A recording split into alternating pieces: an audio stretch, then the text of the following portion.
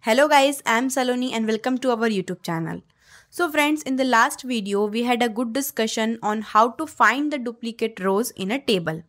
And in today's video we will see how to delete that duplicate rows or record in a table.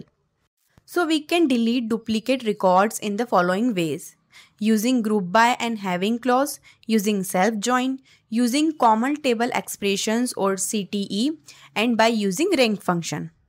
But in today's video, we will only see these two ways, that is by using group by and having clause and by using self join. So here is the employee info table that we will use in the complete video, and it has 4 columns: ID, name, email and department. And here you can see we have 2 duplicate records, that is for Rohit and for Sanket. And if you guys remember, in the last video, we found the duplicate records according to single and multiple columns. But in today's video, we will only use single column, that is email, to find the duplicate record and to delete them. Suppose if you want to use multiple columns, so you can also do that. And it is completely depend on your requirement. So first we will delete the duplicate records by using group by and having clause. So this is the query we will use to delete duplicate records. I know it's a bit complex, but don't worry, you will understand the complete query in the next few minutes. So as you can see, here we have used 2 inner queries. But on some website or in some video, you will see this query something like this, which has only 1 inner query. But in MySQL, when we execute this query, it will give us an error that we can't specify the target table employee info for update in from clause. So as you can see, we are deleting the data from employee info table, and at the same time we are fetching the data from the same table. That's why we are getting this error. So to resolve this error, what we can do is we will use a temporary name temp to hold the result of the innermost query. Now let's understand the innermost query, that is select star, comma, count star as duplicate. Here duplicate is the temporary name to hold the result of count star. And then we will write from employee info group by email, having duplicate greater than 1. So when we execute the query up to group by email, we will get this output. You can see the value for Rohit and Sanket in duplicate column is 2. That means these are duplicate records. So now we only want those records whose duplicate column value is greater than 1. That's why we will write having duplicate greater than 1. So after the execution of this innermost query, you will get this output. So the output contains only those records which has duplicate values. Now, according to our main query, the result of this innermost query will get stored in the temp, which is temporary name to hold the result. Now, the inner query, which is select ID from the result of the innermost query, which is already stored in temp. So, this inner query will give us the ID from the temp table. Now you can assume it something like select ID from temp. So when we execute the inner query, we will get this output. We will get the IDs of duplicate records. So now we only need to delete the record which has these IDs.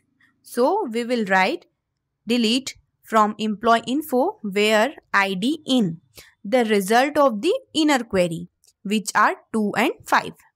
So when we execute the complete query, the record with ID 2 and 5 will get deleted.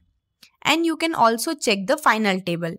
Here the duplicate records are no more exist. And we have only one record for Rohit and Sanket. And there is no record with ID 2 and 5. Now in next approach, we will delete the duplicate records using self join. So in self join, we compare a table with itself. That's why here we are comparing employee info table with itself, so that we can find the duplicate records and we can delete them. So we will write delete E1. Here E1 is the temporary name for the employee info table.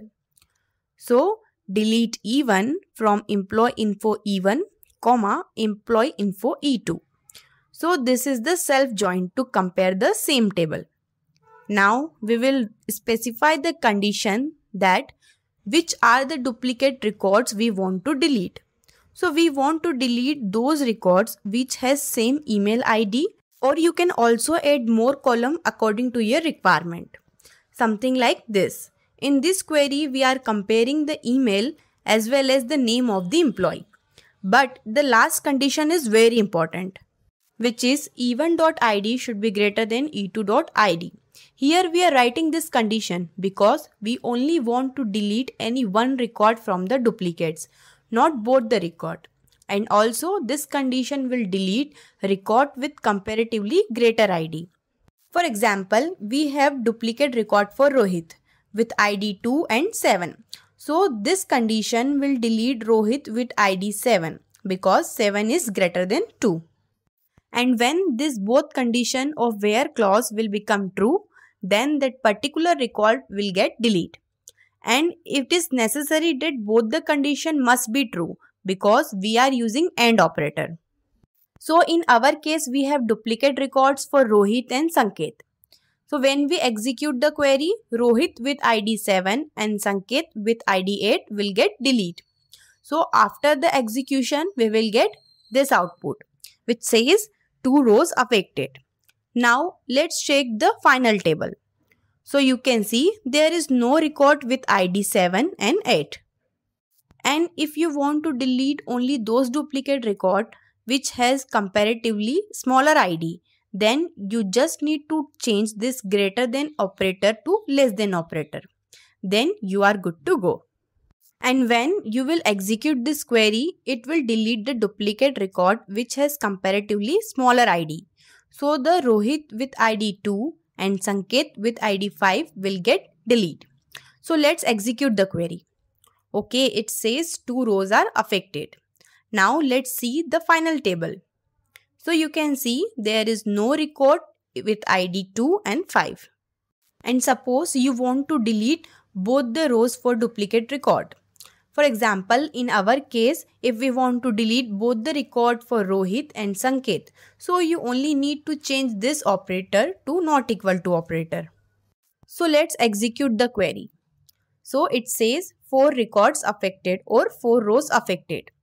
Now let's check the employee info table. So you can see there is no record for Rohit and Sanket. So guys, that's all about today's video. And if you have any doubts, so please let me know in the comment box. And I hope you will like this video and don't forget to subscribe our channel. Thank you so much for watching.